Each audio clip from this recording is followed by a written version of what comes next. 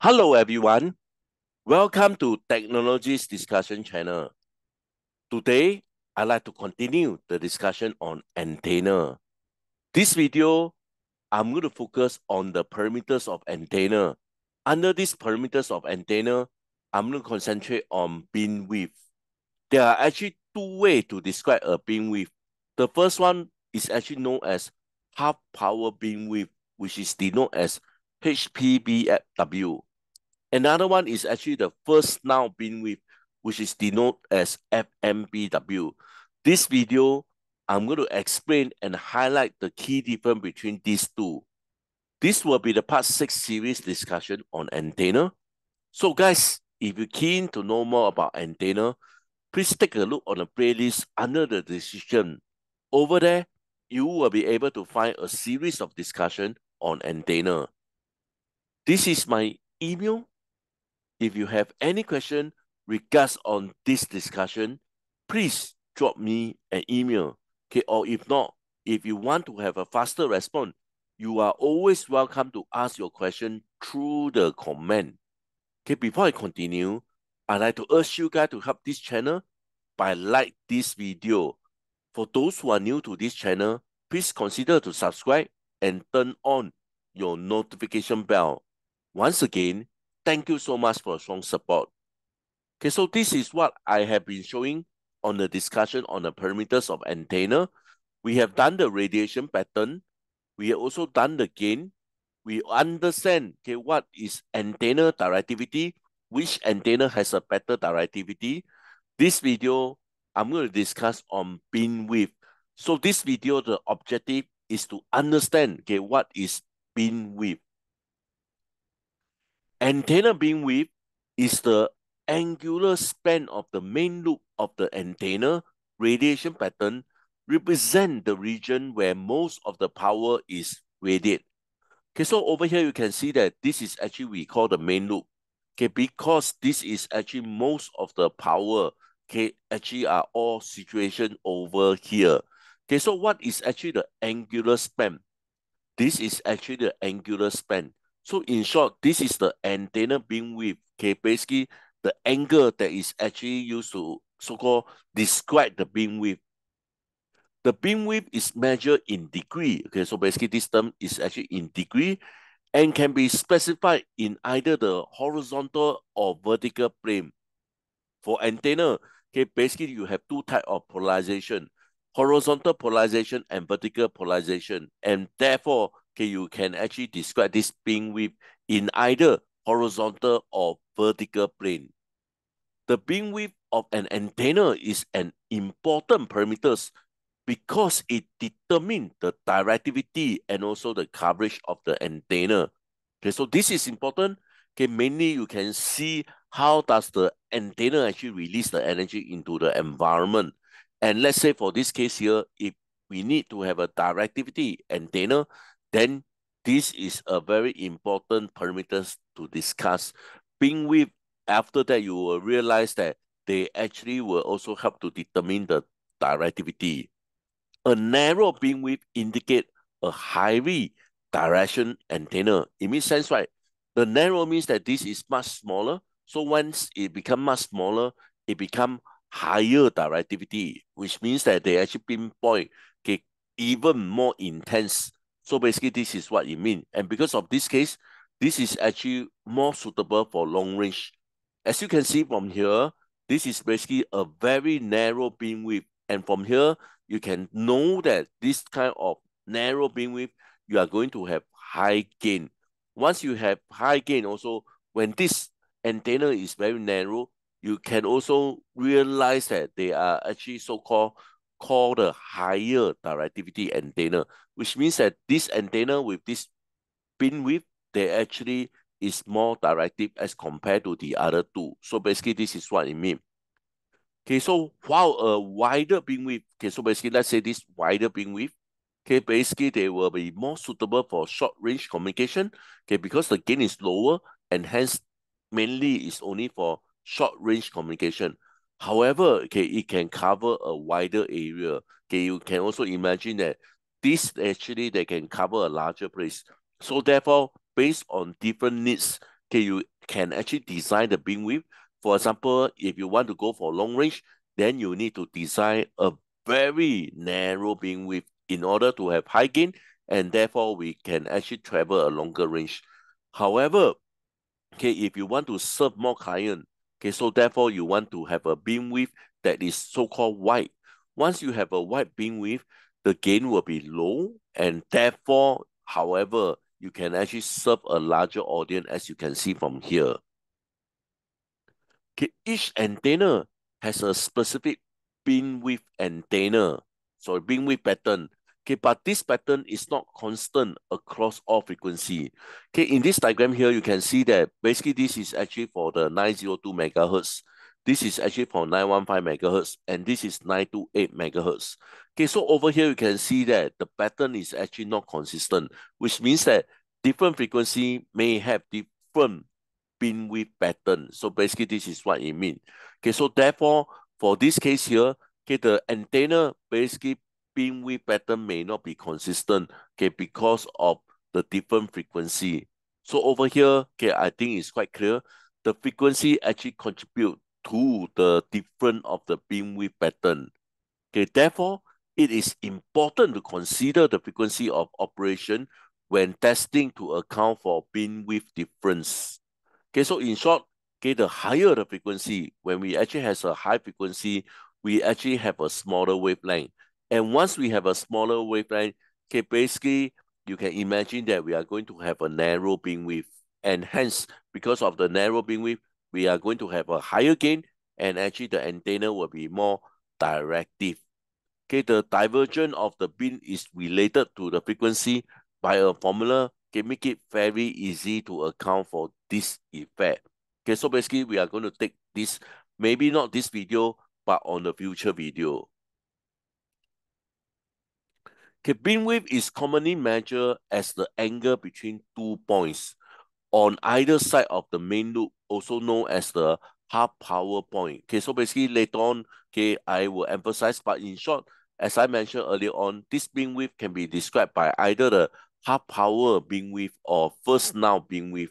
Okay, so let's take a close look, okay, in this diagram here. So over here, you can see that this is actually the half power beamwidth, okay, which is quite clear here. Okay, the term of this half power beamwidth, let me explain. Okay, so this half power beamwidth, okay, basically this is the most common way to express beamwidth. Okay, it actually measures the width of the main loop at the point where the power is half or minus 3 dB. Okay, so basically this is actually the peak power. Okay, when the power reduced by half, which is also 3 dB, and on the end of this two here, you actually draw a line, and basically this angle here is actually called a beamwidth for this half power beamwidth. So this is what it means here. Okay, it can be expressed in degree and can be found in both the horizontal and vertical plane, which I have illustrated earlier on. So basically, in short, for this half power beamwidth, okay, basically the power actually reduced into half over here.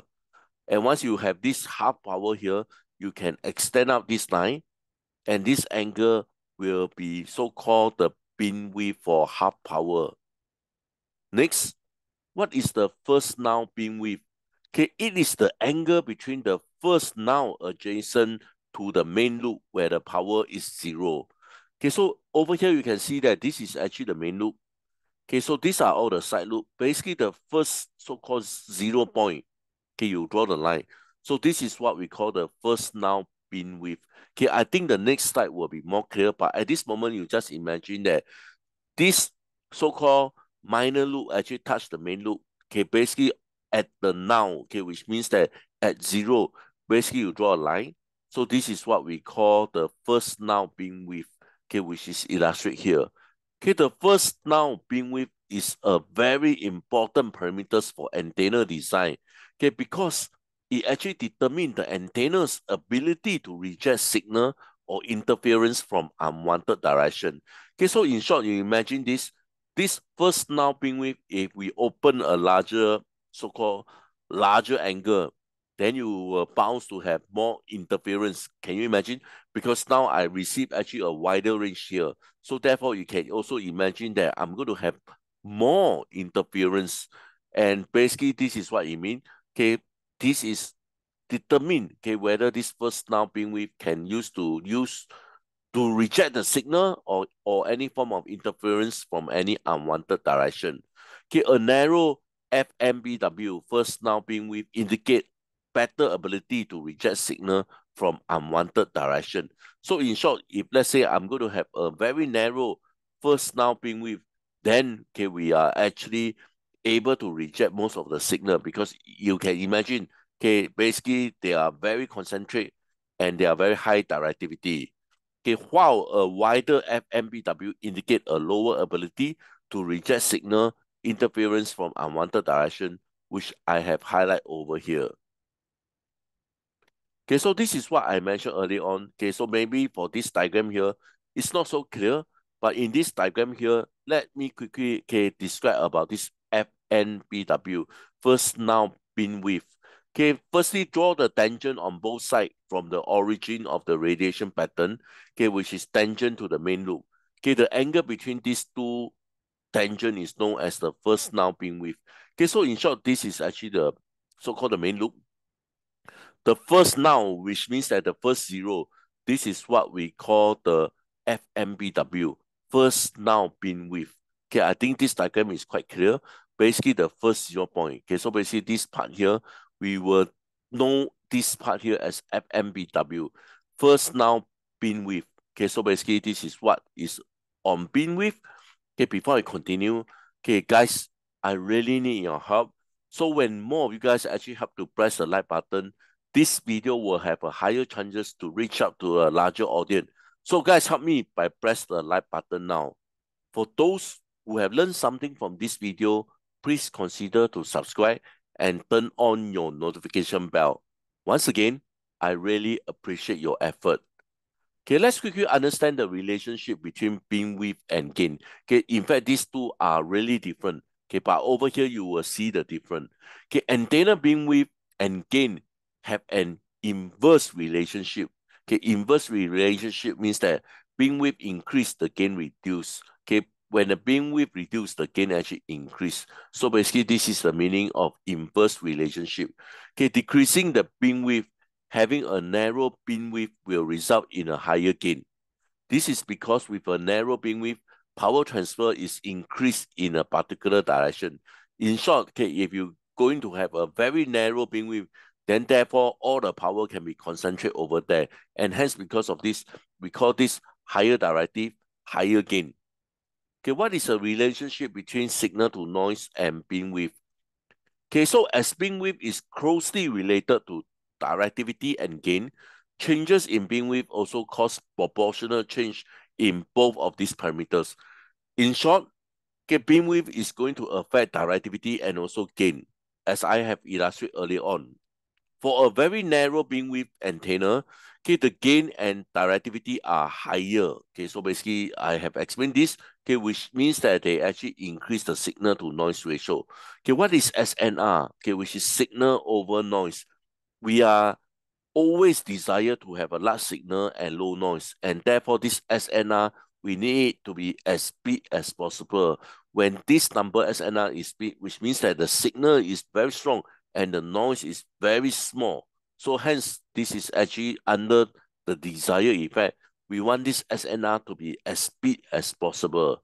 Okay, so the SNR is the ratio of signal strength to unwanted interference, and in short, higher SNR actually is the most desired, okay, which means that we want to have a SNR as high as possible.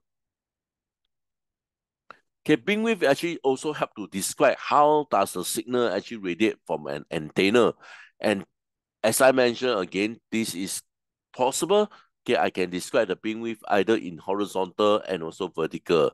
Okay, for example, let me quote you an example. Okay, I hope you understand what is omnidirectional antenna. I have discussed this. So if you have forgotten what is actually omnidirectional antenna, okay, please take a look on the video on the playlist. Basically, they radiate the signal 360 degree horizontally. Okay, imagine this is an antenna. Okay, so this is what we call the horizontal plane. As you can see from here, the signal actually released in a horizontal plane. Okay, it actually depends on the model. Okay, it might have as much as coverage as 75-degree vertical, okay, which means that they actually concentrate at a vertical end of 75-degree. Okay, as such, it does not radiate its signal in a complete sphere. Okay, complete sphere, okay, will be known as isotropic. Okay, which means that all the power will be equal at whatever point if let's say the distance remain constant. Okay, so basically this is more like a donut shape, which I have described on my previous discussion. Okay, antenna beamwidth is a useful analytics parameters for various practical application. Okay, include, okay, we are going to plan, okay, antenna coverage in a given area. Okay, so therefore, if we have some planning ahead, then we can ensure that the whole area will be covering, for example, for this case here. So hence, okay, basically we need to have some form of planning, okay, in terms of the coverage. Okay, so therefore from there, we actually use this beamwidth, okay, to determine the coverage. Determine whether neighboring antenna will interfere with each other. Okay, so basically this is what I mentioned earlier on. Okay, so if the first now BW beamwidth, okay, they become big, then we are going to have more interference. However, for this first now BW, okay, if it's very narrow, and hence the chances to have interference will also reduce. Okay, we are going to assist in terms of improving the performance of communication link, and we are going to developing network mobility, okay, which means that any comms device actually belongs to over here. So with this, I'd like to end my discussion. I hope you understand what is antenna beamwidth now. Once again, thank you so much for your time. Thank you so much, and I hope to see you guys soon. Bye for now. Thank you.